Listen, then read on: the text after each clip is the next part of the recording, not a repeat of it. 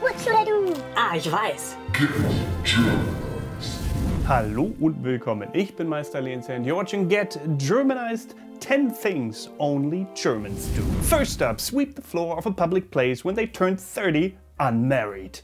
Scandalous. Cathedral stair sweeping or just sweeping comes originally as a birthday tradition from Bremen.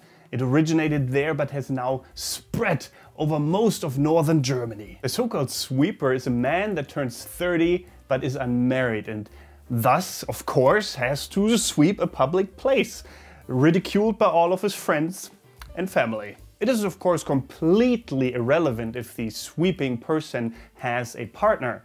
The only thing that validly matters here is the marriage certificate or the official engagement. However, it should be noted that this must take place not later than one day before the sweeper's birthday. In Bremen, of course, the place that had to be swept or has to be swept until this day by one lonely soul that has not been kissed free is of course the stairs of the Bremen Cathedral. Other cities who do not possess a mighty cathedral can choose different stairs or different public places. That brings me to one important factor about this tradition.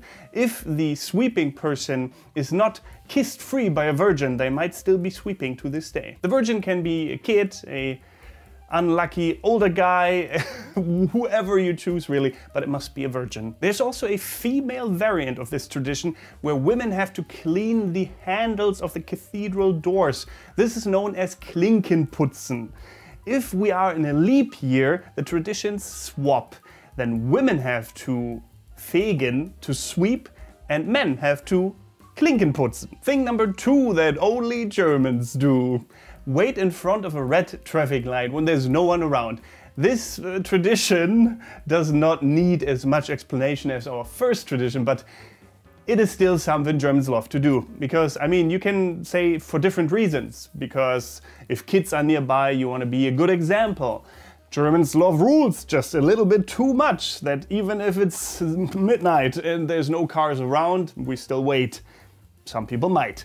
Or we're just that crazy. Which one is it you think? Let me know in the comments below. Next up, the good old tradition of Germans clapping to every Schlager song once they're in a big crowd. Well, that means that every time a Schlager, a German modern folk song, I don't know how else to describe it, just Google Schlager comes on, then Germans go batshit, at least those who enjoy a good song by Helene Fischer, for example, or Wolfgang Petri and the like. That is also a very German thing to do. Probably also in other cultures to other songs, but in Germany, when you hear a beat, you clap. Oh. The third tradition that only Germans do is to consume large amounts of bread and bread rolls for breakfast and dinner. So not only for Frühstück, but also for Abendessen. We just love our bread and bread rolls. We just have so many of them, it is understandable that we must consume them at some point. I think there's over 1,000 different sorts of bread in Germany. When do you have time to eat those? I don't know. Maybe there's a person who made it their personal quest to try out every single variant of bread and bread rolls in Germany. Let me know if that is you. By the way, the German word Frühstück, so breakfast, goes back etymologically to the 15th century. And yes, etymologically it's a very difficult word to say for me. Frühstück meant originally the piece of bread eaten in the morning. Case in point. The word Frühstück replaced the Middle High German term of Morgenbrot, so morning bread. See? Bread. The next thing only Germans do is to cut a man's tie on Weiberfastnacht to take away men's power. In the Rhineland area, the Weiberfastnacht is the Thursday before Ash Wednesday. The original idea of Women's Carnival or Weiberfastnacht was to give women power for one day. At that point in time, when women were subordinate to men in most questions of power, it was considered to be a topsy-turvy world when women had power for one day. In many areas, this Weiberfastnacht, so Women's Carnival, developed from the tradition of Weiberzechen, where lords invited women to drink wine. Next up, a thing only Germans do is complicate bureaucracy so much that it turned into a living nightmare. An exaggeration of bureaucracy is called bureaucratism, and I think Germany has definitely reached that at some point in its history. It's gotten better in some areas, worse in others, but generally speaking, I can say that bureaucracy is still a big thing in Germany. Bureaucracy, a bureaucratically excessive action orientation that places rules and bureaucracy over people and treats them largely as objects. Isn't that the dream?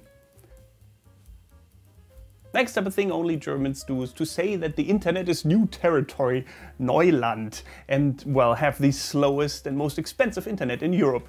Hey, there's many different factors that played into why Germany has such a bad internet.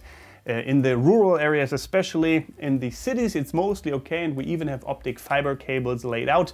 Now they're slowly creeping into the countryside. Actually, my place where I live will probably, by the end of next month, hopefully get optic fiber internet. But before that, the speeds were so slow, it is frightening. Uploads of maybe 3 Mbit or something like that, and downloads of maybe 10 sometimes. It's just bad. Next up, a thing only Germans do is to have taxes so high you cry.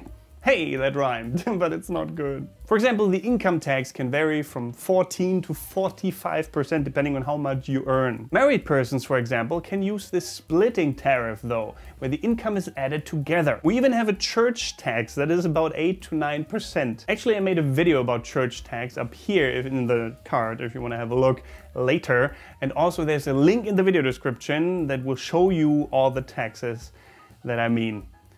There's quite a few. Next up, something positive that only Germans do, most likely only Germans, but there is relatively affordable tuition in Germany, so that most people have a chance at higher education. How great is that?